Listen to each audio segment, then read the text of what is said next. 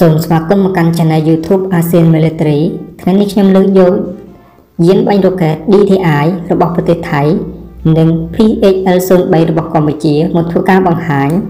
ជូនដល់បងប្អូនដែលចូលចិត្តតាមដានចំពោះវិស័យយោធាឲ្យបានស្គាល់អំពីលក្ខណៈពិសេសនិងប្រសិទ្ធភាពរបស់វាថាតើរវាងអាវុធទាំងពីរនេះមួយណាមានសមត្ថភាពនិងអានុភាពខ្លាំងជាងចំពោះបងប្អូនដែលចូលចិត្តតាមដានវិស័យយោធាច្បាស់ជាបានដឹងហើយថាប្រជាជនថៃតែងតែអួតអំពី DTI របស់គេណា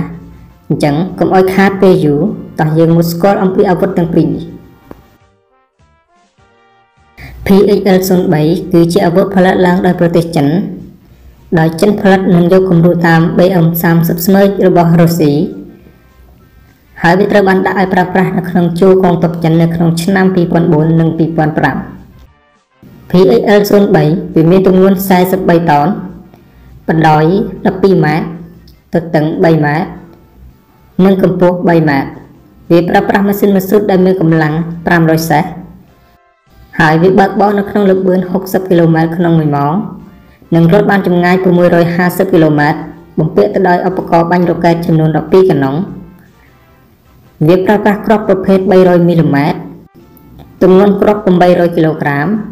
ហើយនឹងទម្ងន់ក្បាលគ្រាប់ 280 គីឡូក្រាម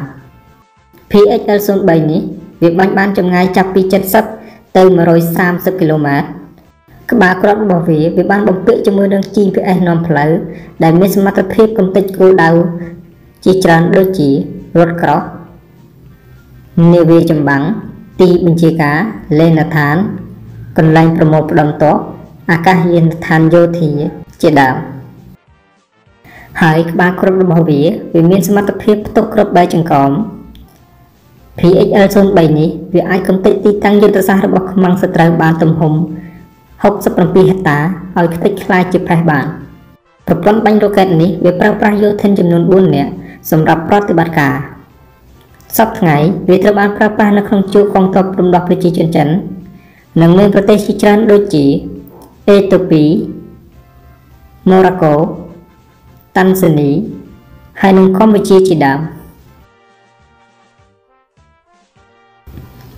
ឥឡូវយើងក៏លេខមកស្គាល់អំពី DTI របស់ប្រទេសថៃវិញម្ដង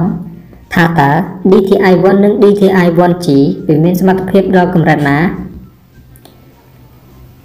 ចំពោះរ៉ុកែត DTI-1 និង DTI-1G វាគឺជាការសហការផលិតរវាងប្រទេសថៃនិងប្រទេសចិនដោយយកគំរូតាមរ៉ុកែត WS-1 របស់ប្រទេសចិនហើយវាត្រូវបានផលិតនៅក្នុងប្រទេសថៃផ្ទាល់តែម្ដងយានបាញ់រ៉ុកែតនេះវាមាន 4 កាណុងហើយវាប្រើប្រាស់គ្រាប់ប្រភេទ 300 មីលីម៉ែត្រឬ 302 មីលីម៉ែត្រវាមានប្រវែង 6.37 ម៉ែត្រទម្ងន់ 750 គីឡូក្រាមចំណែកក្បាលគ្រាប់របស់វាមានទម្ងន់ 150 គីឡូក្រាម DTI-1 នេះវាបានបំពាក់នៅលើរថយន្តដែលមានកង់ 8 ដែលអាចចល័តបំលាស់ទីទៅគ្រប់ទីកន្លែងដែលមានសមត្ថភាពបាញ់បានចម្ងាយចាប់ពី 60 ទៅ 150 គីឡូម៉ែត្ររហូតដល់ 180 គីឡូម៉ែត្រ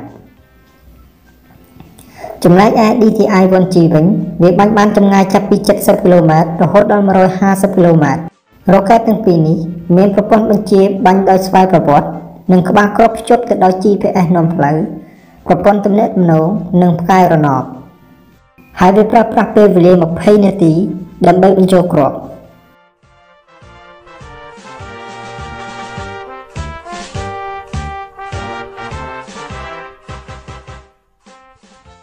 ខ្ញុំបាទសូមអរគុណសម្រាប់ការទស្សនាវីដេអូនេះតាំងពីដើមរហូតដល់ចប់បើបងប្អូនពេញចិត្តវីដេអូនេះសូមកុំភ្លេចចុច like ឬ comment នៅក្នុងវីដេអូហើយចំពោះបងប្អូនដែលមិនទាន់បានចុចពាក្យថាជាវឬ subscribe សូមកុំភ្លេចចុចនិងដាក់សញ្ញារូបកណ្ដឹងដើម្បីទទួលបានវីដេអូថ្មីៗដែលនិយាយទាក់ទងអំពីសភាវុធខ្ញុំបាទសូមអរគុណសូមគោរពលាជួបគ្នានៅវីដេអូក្រោយៗ